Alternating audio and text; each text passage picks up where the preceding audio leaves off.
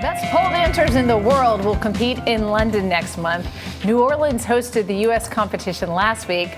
The craze has crossed the world from the Big Easy all the way to Beijing. And of course, Seth Doane is in the Chinese capital where there is strong turnout at the polls.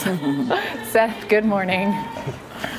Yes, very clever, Sharon. Yes, there is an obesity crisis here in Beijing. The government says 1 in 5 people are obese, and they are encouraging everyone to just get up and move, get some exercise. That is taking some to the polls.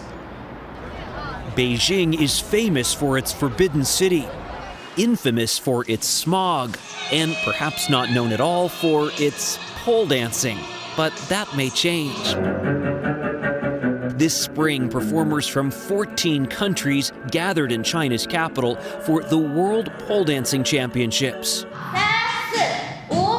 We found a classroom full of dancers who may not be champions just yet, but certainly spice up an otherwise unremarkable Beijing office building.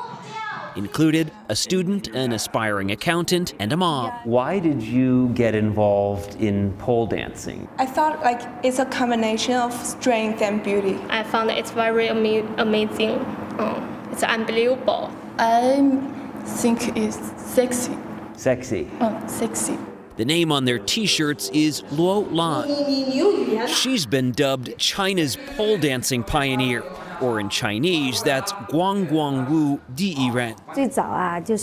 I wanted to lose weight after giving birth to my first child, Luo told us. I'd read about people pole dancing, but there was nowhere I could learn about it here in China.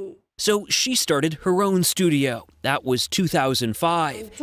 Today she's expanded to 26 studios and has 10,000 students. Why the popularity now? Mainly because pole dancing had a bad name before, Luo told us. In America, it's often related to strip clubs. It took people a long time to accept it.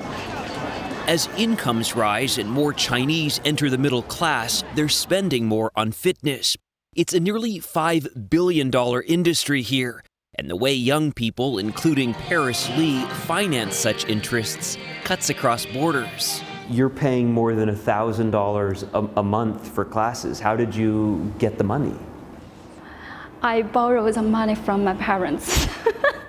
Luo Lan claims pole dancing has roots in ancient China. There was a pole tricks performance during the Han Dynasty, and in the Tang Dynasty, pole dancing was part of acrobatics. There's a saying in China describing women nowadays as tough as men, she said. I believe this is partially to do with the popularity of pole dancing. While it may look effortless, these students aren't just acrobats, but actors, because they say, this really hurts. And in case you're curious, I did not try it. It was actually so clear, no pollution. Finally, I was able to exercise outside today, Gail. But maybe when the pollution comes back in, I'll go to the pole dancing studio. Seth, you were reading my mind because I was curious. Did you get up on the pole? Thanks, that was nice. You look at pole dancing. No way, and if I did, you wouldn't see it. Good for you. Nice piece, Seth. Very nice, Seth. You look at the grace and the beauty of pole dancing. I never thought of it that way before. It looks beautiful when they do it with clothes on. Have you tried? Have I tried it? Have you tried it, Sharon? No. Have you, Charlie Rose? No. How about you, Gail King? You're awfully quiet over there. I tried it once and threw out my back and thought, let me just stick to the elliptical, because they said it's a good workout. It's supposed to be a good workout. It was very beautiful the way it looked there. She was. Very beautiful.